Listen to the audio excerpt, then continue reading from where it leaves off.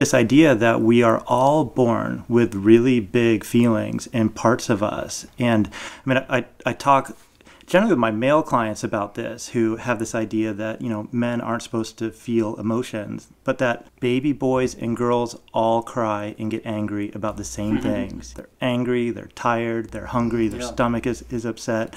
And that results in big feelings. And generally, our culture at a certain age tells boys they can't be feeling the same kind of sadness. And hopefully that is changing over time because people have feelings regardless of their gender. But this starts before people have any idea that they actually are having feelings. Parents know that. They've seen their kids go from 0 to 100. Their infants go from 0 to 100 and get angry when they're dependent and when they're hungry. And when they don't get what they want. Yeah, when they don't get what they want. And that's part of the task of growing and maturing. How do you deal with emotions that actually can be destructive, particularly as you get older?